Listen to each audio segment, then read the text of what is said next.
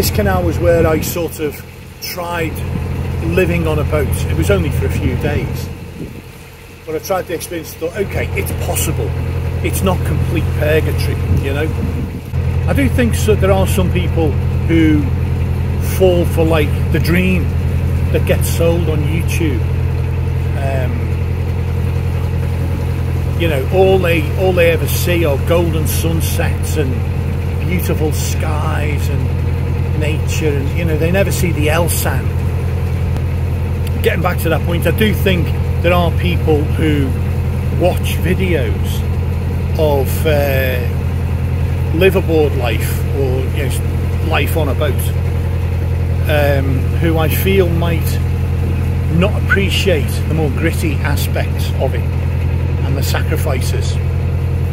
Like in the summer months, if you're running low on water, you can be uncomfortable and sweaty during the day and stuff, and you don't always have enough water to get a shower like that evening. You know, nobody wants to spend the whole, it's just, you know, and trudging your way through 6-inch deep mud with a bag full of shopping, you know, for like half a mile to you, because you couldn't get the boat any closer to the town. Standing on the back of the boat when the rain's sheeting down, because you've got to move, you know. It's your last day, you've run out of time, you've got to move. You know, CRT, you can't ring them up and say, you know, guys, can I overstay today because it's a bit rainy, isn't it? You know, the weather's rubbish. They're not going to have that. So some days, oh, hello. Don't know what it was, but it was temporary. So, yeah. And sometimes people don't show the boating in the rain and the mud, you know, the winter part of it. Sometimes people don't show it. They'll show the snow. I mean, it probably snows on like 2 days a year in the UK. Freezes over on maybe 4 days, 5 days, depending on the winter. But that's the recent pattern. So they show that, you know, great YouTube views. Look at the frozen canal. Oh my God, you know, frozen in. Will we survive? You know, all those silly thumbnails that you see. But I don't know whether they're telling you the truth, guys. I'm afraid. Not all of them, anyway. Or at least they're showing you the nice bits, they're not showing you the full bits. So it's not right for me to say they're not telling you the truth. What they're telling you is true, but they're not telling you the full picture. Is a better way, a fairer way of saying it.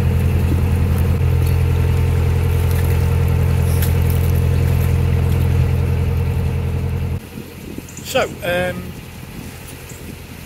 we're leaving the Ashby, where I first learned about narrowboating, good and bad.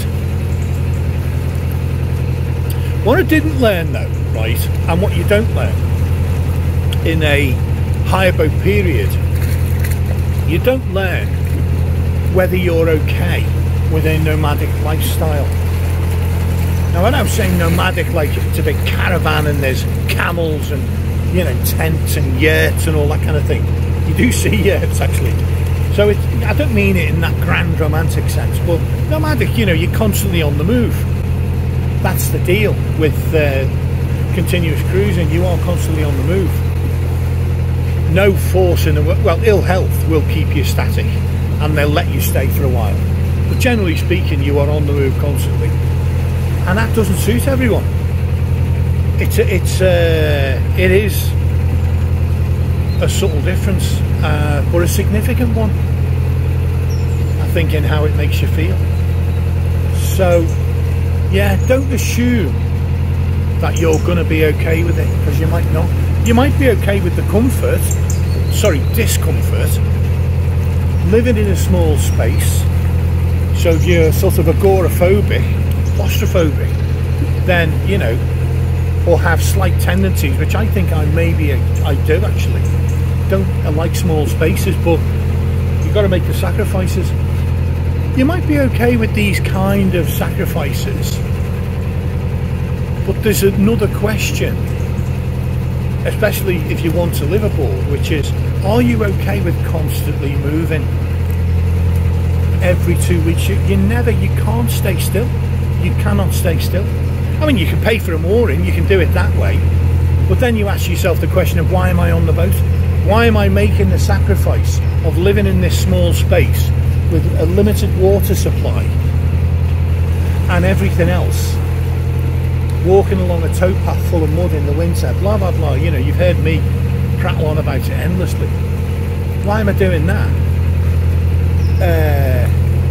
and not getting the advantage of the movement? So, you know, that question always arises for me.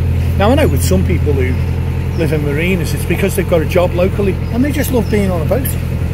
They love that confined space, they love the coziness, it suits them. So, horses for courses. For me, it's a sacrifice, the small space. And at some point, I would like to move to a broader boat, a wide beam boat, but that's a different discussion altogether. And the thing is, right, it's not something you can find out, it's not something you can test. You can live on a boat for 2 weeks and say, yeah, I'm fine with living on a boat, there's no aspect of it that I'm uncomfortable with, blah blah blah. Do it in the winter or the late autumn and you can say, yeah, I can do it in the winter even, I'm okay with that, because it is a different experience in the winter. But having to keep moving all the time, even when you don't want to. And there are some places I get to and you almost feel as if you're starting to put down roots. It's a strange thing. You're there for like a week or 2 weeks and you think, yeah, that's handy, that shop, I really like that shop, I really like that little cafe thing, you know, it does really nice bacon sarnies. That would typically be my criteria, you know. Like North, which was brilliant, there was a Waitrose there. The thing about the Waitrose is, though, you get tempted into spending a fortune on groceries that you probably don't need to spend, really. So that was bad. But my God, the stuff, I absolutely pigged out. But yeah, are you okay with moving on?